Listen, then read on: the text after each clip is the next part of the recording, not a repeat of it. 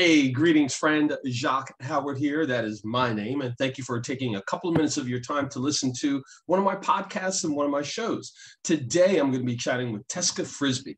Teska Frisby is a Trentonian, and she is running for the West Ward City Council position, which is coming up in the November 2022 elections in New Jersey's state capital, Trenton.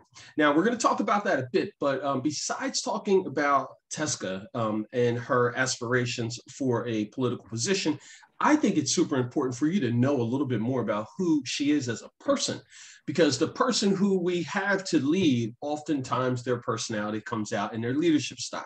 So here at Bridge to Vote, Trenton 365, and my other outlets, we're working to get as much information from the people to the people. So when I have someone comes on to talk about politics or their positions or what they're looking to do, it's not that I'm giving them an endorsement, it's that I'm giving them encouragement that they are taking the steps to build a better community for everyone and for them to get the audience to share who they are. Because it's not one person or two people that are going to build this community. It's as many people as possible working together, going in the same direction and following the rules and laws and regulations. And if they need to be changed, those people get together to change this. Without any further ado, I am excited to bring on Teska Frisby. Teska, thank you so much for a couple of minutes of your time.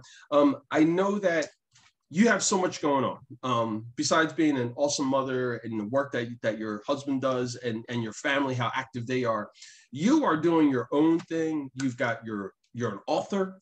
You are an organizer. You are very active in the faith community. You're very active where you live, etc. I'd like for you to take the next, this interview to kind of roll everything together for the folks who have no idea who Teska Frisby is, but they want to learn a little bit more and they want to find out a little bit more about some of your aspirations for what the city of Trenton can look like. So let's start with you giving yourself a bit of an introduction, elevator speech, and then let's roll into talking about some of the things that you're really passionate about. Good morning, Jacque, and thank you so much for allowing me to be here in your space, in your presence. I love and appreciate you and your family, and you know that. But thank you, yes, again, for allowing me to be on this amazing platform with all of your listeners. I am Teska Frisby. I have been here in the city of Trenton, raising our two boys with my amazing husband, Commissioner Frisby, Samuel Frisby, for the last almost 20 years, I want to say. I am a Jersey City girl, born and raised there.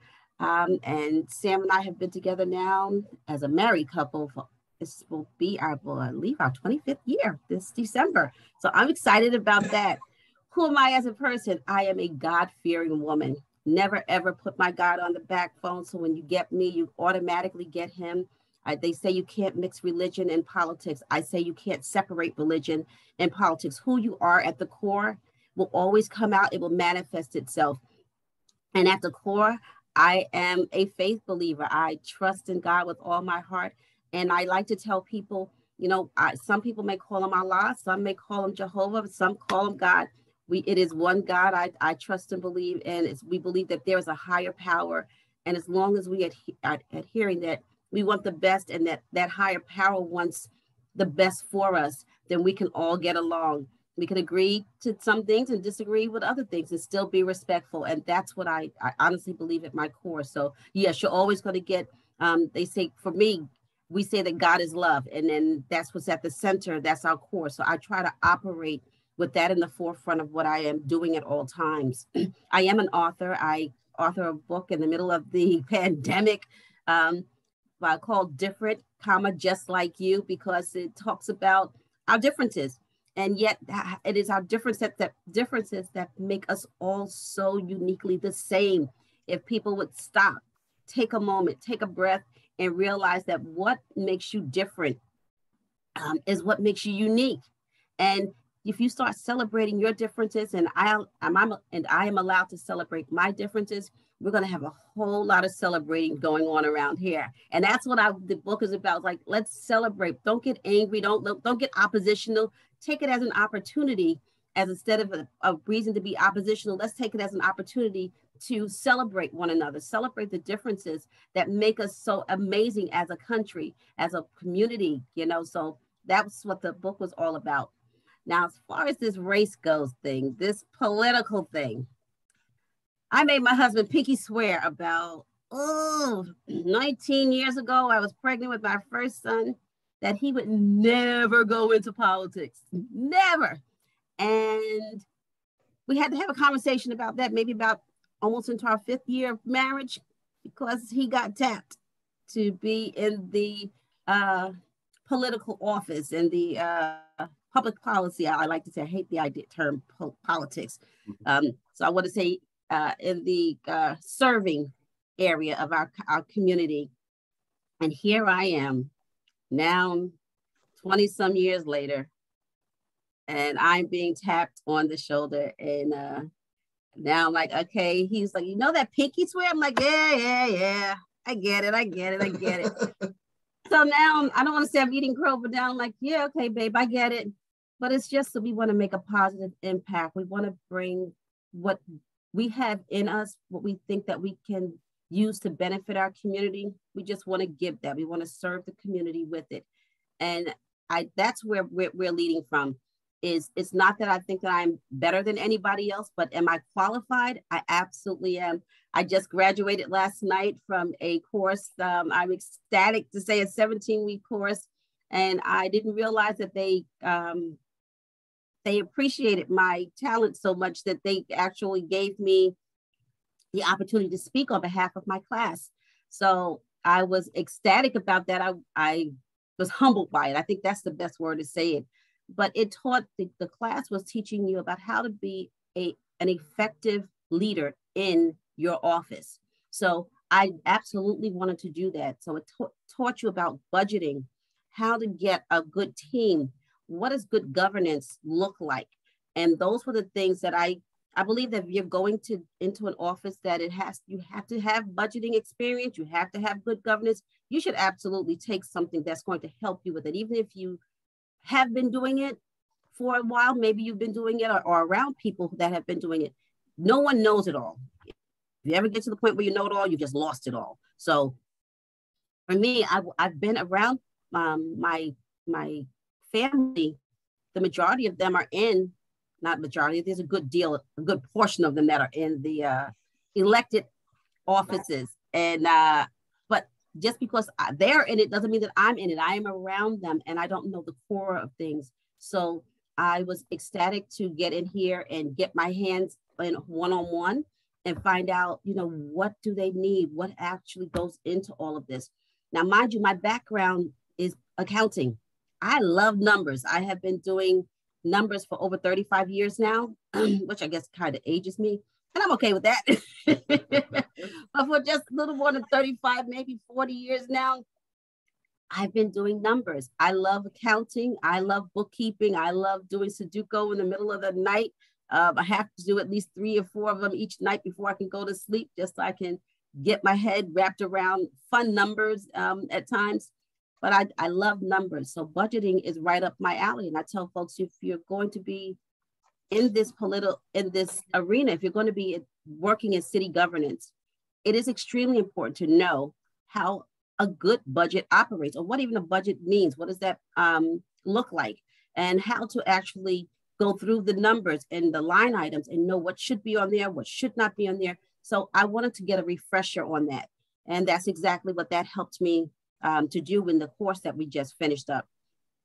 And Teska, I want to jump in because I feel as though you're looking over my shoulder. Do that, Jacque. Watch out. You're answering all my questions. So now I got to pivot. I got to pivot a little bit.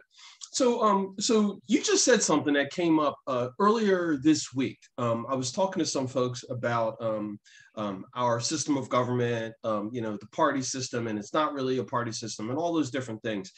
And we were talking about continuing education and the importance of our elected officials and our leadership, our directors, et cetera, for everyone who's in a position of leadership or guidance, for them to continue with their education. I'm not saying to be fully involved in seeking a doctorate or anything of that nature, but at least continuing education classes so that you so that they are abreast of what's coming down the pike. Some new technologies, some new ways to do things, forthcoming opportunities, et cetera.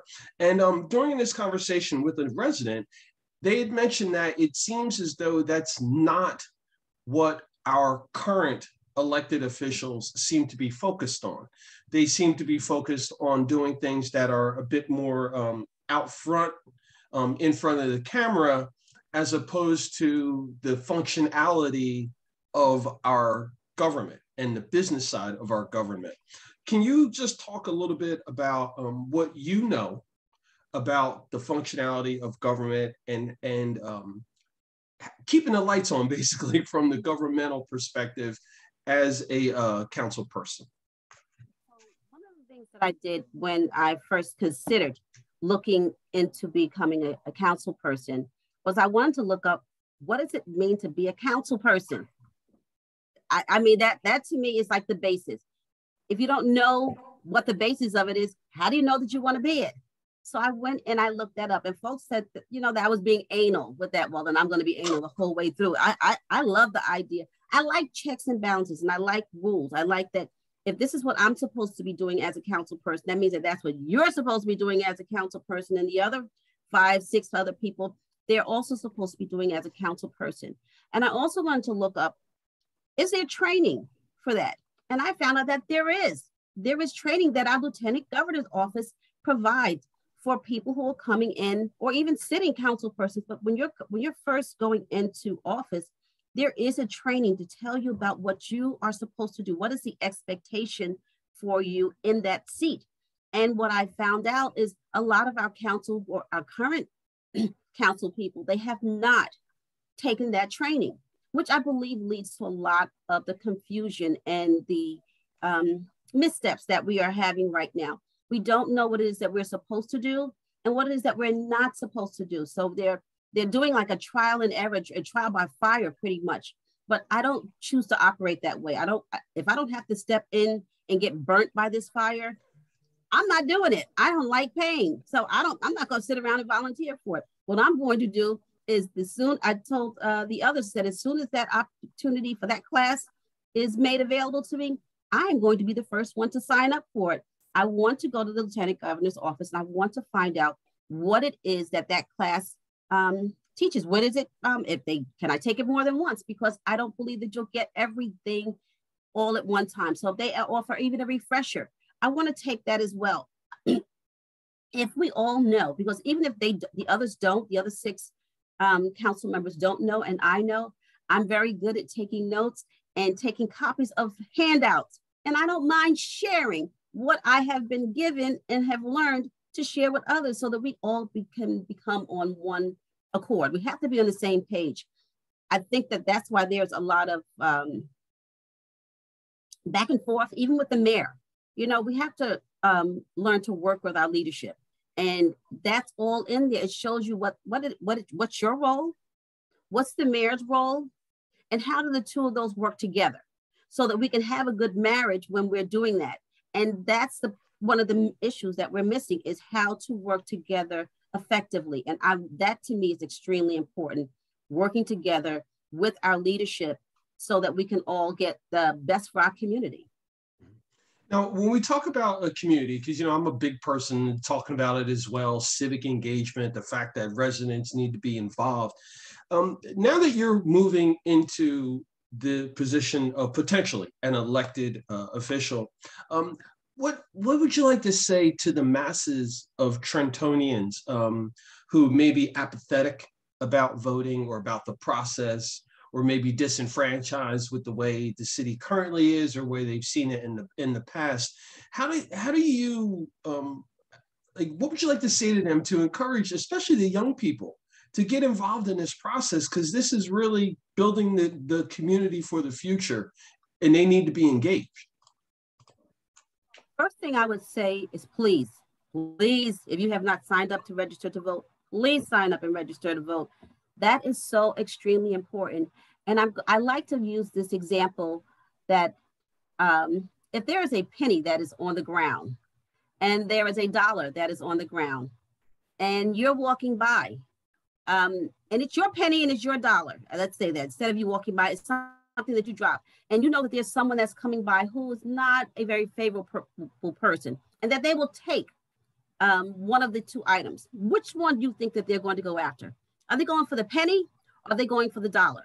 And of course, the answer is they're going for the dollar because it has what? Value. Well, that's what I like to tell people about the vote. People are not going to come after something that has no value. So if folks are fighting so hard to get your vote, to get you to not vote, to get you to miss voting, to take away your voice in the voting booth, that means it has value. Don't let somebody come by and steal your voice. A lot of our young people and my generation as well, they like to, I don't say they like to, people have been telling them that their voice does not count, that their vote does not count. If it did not count, if it did not matter, others would not be working so hard to take it away from you. People only want things that have value. And if they're coming in here to get your vote and to silence your voice, that tells you that should speak volumes to you, that it has value. And that's exactly it. Your vote has value. Your voice has value. Don't let them take either one away. And if you don't vote, you have just given up your voice. Don't let anybody else speak for you. Let your vote be your way of letting everybody else know. Plus, we have such a strong community, and people take us for granted at times. It's what I have felt in as far as the elected officials statewide have done. They say, Trenton is a blue state. They're going to vote this way, and they're not going to vote strong anyway, so we don't really have to invest a whole lot in them. I'd like to prove them wrong. Yes, we are a blue state. Yes, we come out and vote, but and they're right. We don't come out and vote strong. I want to turn that around. I want them to have to stand up and pay attention. And they don't, what we're not getting is that we're not just voting for a person, but we're voting for our economics. Our vote means money. Your vote means that you get dollars coming into your city. Right now, one of my platforms is to fight for our tax dollars. The state is sitting on a whole lot of prime real estate here in our city, and they are taking it for granted. I want to speak up and out and get them to pay abatements or whatever it is so that we get the money back here in our city. But if they think that we're not serious and they're just banging a little thimble, not even a pan. Our vote shows us locking arm in arm, and that we are strong. And the more of us that lock arm in arm, that means the more of us that vote, the stronger and the louder our voices will become. And we have got to do that and show people that we're not just here, and you cannot just take us for granted, but we're here. You better sit up and take a seat and pay attention, because we're here and we are going to vote. We will vote you in, and we will also vote you out. You mentioned something about us working together as a community and the value there, and it stuck with me because I've heard that before in the past too, about Trenton being blue. So they don't even want to, other parties don't even want to come here, or they just sprinkle some money, and then it just blows my mind because there's still human beings here who are not getting the basic needs of our society, and we have the ability to do it. I mean, this is one of the wealthiest counties in the country. The money's not the issue. It's a matter of how we manage things and how it gets to where it needs to go. I'm going to go off into the weeds a little bit because you checked all the pre-questions that I had. You hit them all already. So thank you for that. So I'm going to go off into the weeds a little bit here. A lot of times during election season, there's people who come out and they want to run for office. And a lot of times they're saying a lot of things that may not be even the purview or the scope of practice of what the council members about the position, like you had said earlier. How would you advise just residents in general to ask questions of folks who are seeking elected official or council, people who are trying to run for council? How would you, what would you say to the audience for them to ask the other council members some questions, just so that they could get a better understanding of who they are as candidates? That's a great question, Jacque. And one of the things that if I'm that resident, couple of things that I'd like to have them ask. I'm just saying. Ask them first of all, if they're going to go into city governance, if they want to go into your city council seat, what do you know about budgets? That's number one. We're going to have millions of dollars that we are going to have to deal with. If you can't handle your own home, you can't handle your own budget, how are you going to handle millions? That's question number one. Two, I would ask, how are you going to work with the current leadership or whoever's in the seat in leadership in the mayoral office? Do you feel that you should circumvent your authority and do this, that, and the other? Or do you think that it's more important to work together when it comes to council and the mayor's office? Also, I would ask them to ask a question about the incumbent and or the others that are running for office. And the reason I say that is because you want to hear their conversation. There, at some point, who people are at the core is going to show up. And I like to tell, there's someone else who is running for the same seat as I am. And I've had a conversation with that individual. And I told them, you're never going to hear me talk negative about you during my campaign or otherwise, because that's not who I am. If I have to bring you down in order for me to get up, I need to sit down. We already have the negative.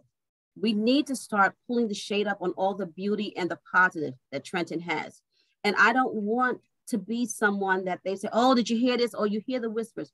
If they ever hear anything that's negative about me saying it about someone else, I want them to know at the immediately, it is a lie. I am not going to talk negative about anyone. I'm going to talk about my issues. I'm going to talk about my platform. I'm going to tell you about what I bring to the table and ask you to make an educated decision from there. I want who I am at the core to show up, not just when I'm on camera, not just when I'm on a radio station, not when I have a microphone in my hand. I want people to listen to me, or better yet, go listen to my family and see what they say. Because I believe that what your family thinks about you says a whole lot, and family will tell you, ready or not. Look, I just sometimes I listen to some folks. I heard someone say their own mama said that they wouldn't vote for them.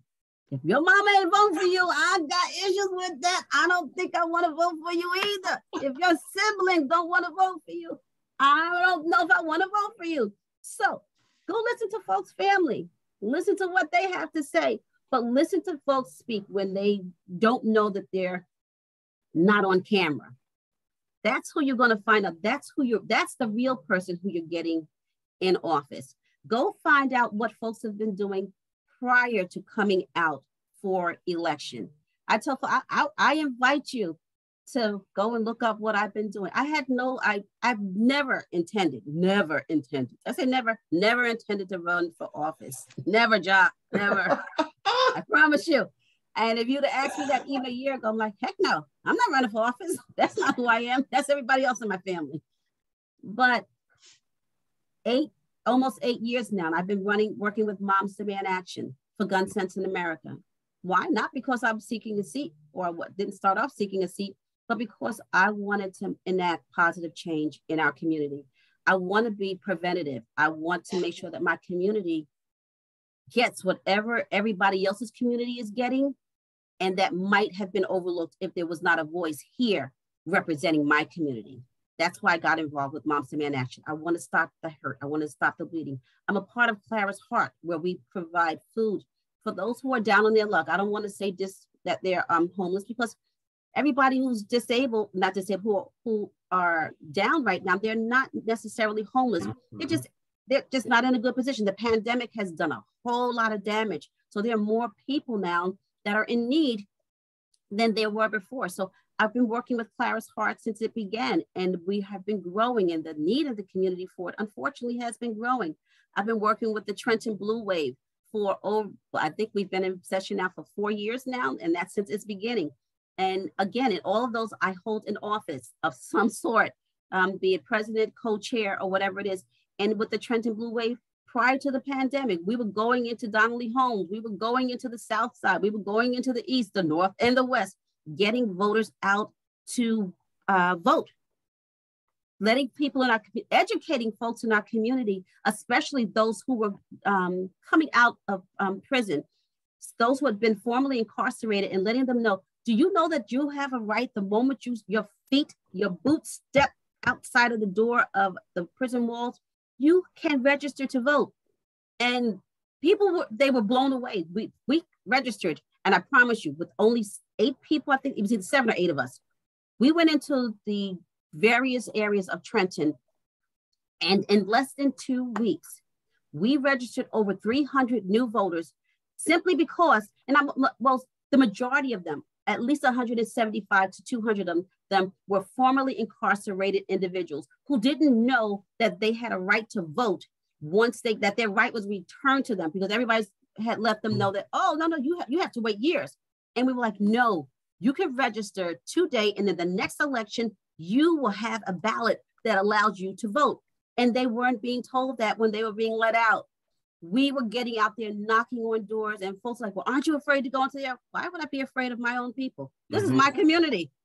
Why would I be afraid to go into knock on the doors to well, they are, doesn't matter. They're still my brothers, they're still my sisters. This is my community, and I'm not gonna allow anybody to make me afraid to go in and knock on doors. And we went in knocking on doors, and at first we didn't get a great response, but once we were about to leave, and I would turn around and say, if you know anybody who has been formerly incarcerated, if they're out today with an ankle strap on, if they have they're on probation, it doesn't matter.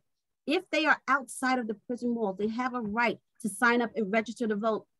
That's when the light bulbs would start going on, and people would start shifting. And it was amazing, because what we were finding is people were calling down the hall. People were calling down, son, go make sure you speak to these folks, and make sure such and such can get it. They're like, I need like 3 of those. I need such for 1, 2. And I was like, this is amazing. So we had to end up coming back because we ran out of voter registration forms, which is an excellent problem to have. Amen. But it was sad at the same time that folks were not telling them and telling their families. So I was like, we need to do a billboard campaign. We need to do this big billboard campaign that says, if you have just walked outside of the prison wall, you can vote. Doesn't matter if you're home on an ankle strap, with the ankle strap on. If you're on probation, none of that matters. Your right to vote is just that. It is your right. As a matter of fact, it is your responsibility to vote. I'm just saying. So that was with the Clara's Heart one. And I can't think of NCBW, which is the National Coalition of 100 Black Women. But we go out into the community, and we are bringing up and encouraging those sisters who want to do better. They want to move on to different things, and we want to support them. So I'm working with them. And there's another hat I can't think of right now, but those are my hats that I shift as I go. And I'm working with the Smith Foundation, and they are doing marvelous work here in the city, with especially with their college care packages, where they reach out to the students and make sure that everyone who is graduating from high school, that they have a love package, I like to call it. We call our college care package, but it is a package that is just packed with love. Everything that you could possibly need for that first week of school, as far as materials, books. Some of them are getting laptops, bath towels, washing detergent, laundry detergent, hair supply, little snacks, all of those things they give to them in a laundry basket that you can use as you're going along. So I'm like, where were they when I graduated? Exactly. Where were they when I graduated? Some of these kids look, they got refrigerators, I'm like, I did not have that when I was graduating. I'm just saying, I want the Smith family to go back a couple of years. Well, okay, a lot of years. And I want mine. I missed it. So yeah, that's what I have to say to all of that. Well, Tess, I believe that you nailed this. This was exactly what I wanted. I wanted to have people get a chance to see the Tess that I see.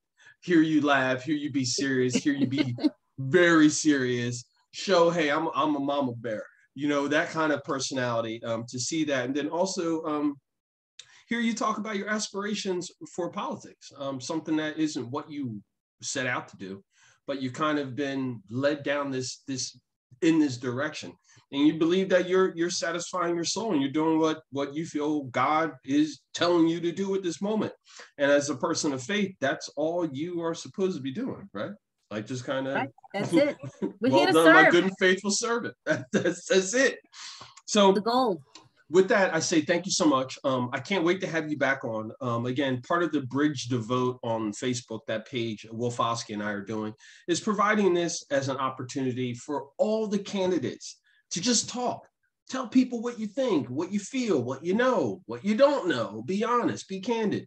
And I want you to know that not everyone is anxious to sit down and do what we just did. Now, I'm sure they have reasons why, but I promised them I'm not going to do anything, no gotchas. I just want you to meet more people as a candidate so people know what they're doing.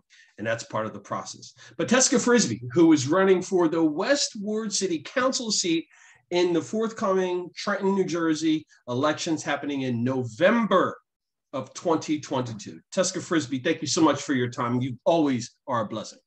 If I could say just one thing, thank you so much, Jacque.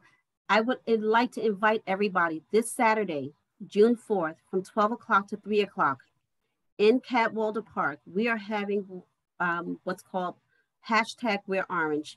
And that is where Moms Demand Action for Gun Sense in America and the City of Trenton, we have partnered to put our arms around those families that have been affected, impacted by gun violence. There'll be several speakers. It's going to be children friendly. I hate saying the word kid. Children friendly. So there'll be cotton candy. There will be snacks. There will be, yeah, I'm getting my cotton candy. I know I should get me some cotton candy. There'll be hot dogs. There's going to be singing. There's going to be music. And there's going to be a ceremony that we're going to have to honor those that have been lives that have been taken by gun violence.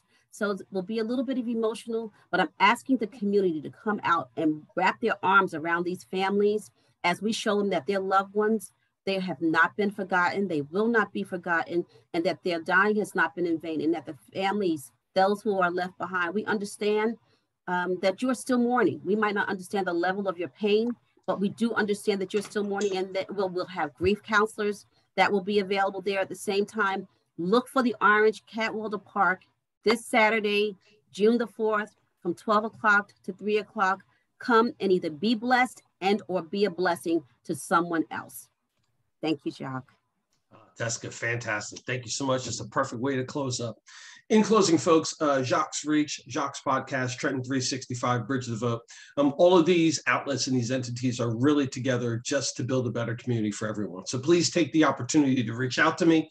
Come on the show, talk about what you're doing, suggest someone that I should speak with. If you have a topic or a subject, please do that. Send that over as well. It's Trenton, the numbers 365 and the word show. Trenton 365 show at gmail.com. And in closing, folks, Jacque Howard here. Remember, it's always about justice, peace, and humility.